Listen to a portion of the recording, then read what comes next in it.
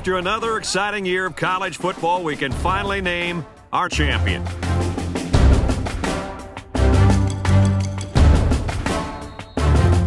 Hi, I'm Kirk Gives.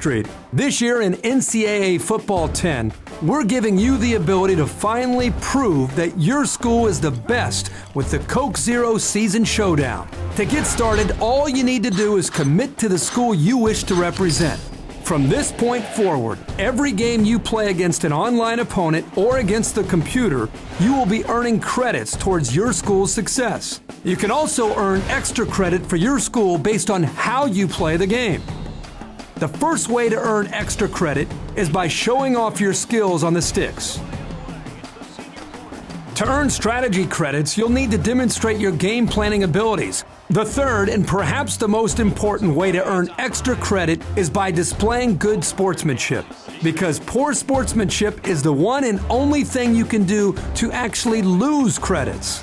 During the preseason, your goal is to get your school as high in the rankings as possible. The regular season will start 1 week before the start of the real college football season. Your school's opponent each week will be the same as your school's real-world opponent for that week.